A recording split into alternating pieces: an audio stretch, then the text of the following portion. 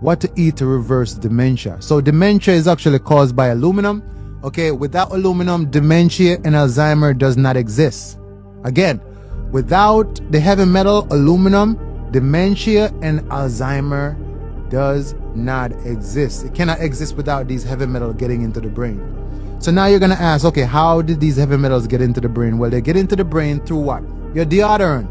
Yeah, get your deodorant right now and tell me, do you not see aluminum as the ingredient in there? Now, what do you think happened when you put the aluminum underneath your armpits? And I'm gonna show you how crazy it is and how like domesticated human beings have become. Bro, the fact that your armpits naturally perspire, because that's what it's supposed to do. You have lymph nodes on the hair, right? Lymph nodes, that's how the body push out toxins to interstitial fluids, is it not?